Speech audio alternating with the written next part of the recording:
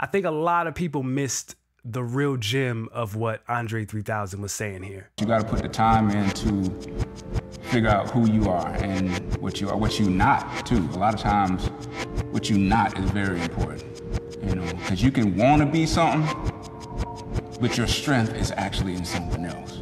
There are so many people who want to be creative, but they'll look around and they'll like see what they think is working and they'll just try to replicate that. But yo, that worked for them, not you. That's not your idea, that's not your conviction, that's not your passion, that's not your ministry, your mission, your calling, none of that. Finding out what you're not means you're gonna have to go out on a limb and try some stuff that you don't see nobody else doing.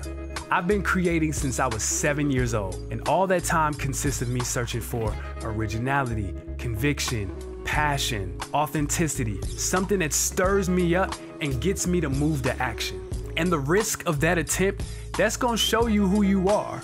It's gonna show you what you are, and it's gonna show you what you're not. So many people attach their identities to cultures that their originality would actually cause them to disrupt. On the flip, being different for the sake of being different is also trash. Your trophy is that you're different, but your difference doesn't benefit anyone. And true creativity, true originality, like true identity, it produces. It stirs up others. It impacts its surroundings. You know what I'm saying? But you're just different. Like, good for you.